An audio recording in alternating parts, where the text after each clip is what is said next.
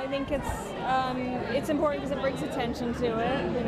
It's I just try to talk about it and be here, and performing obviously brings attention to things like this. So. To introduce to you an icon, a singer, songwriter, dancer, performer, and above all, a very wonderful person. Ladies and gentlemen, Miss Janet Jackson.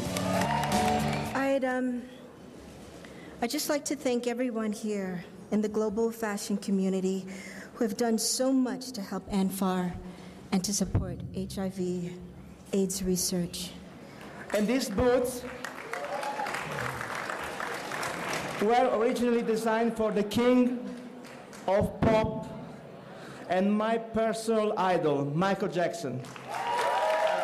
I would just like to say that not just being up here to auction for this amazing cause, but growing up in southern Sudan, I didn't really know a lot of pop stars, but Michael did touch a lot of people, and that's what I remembered as a young girl.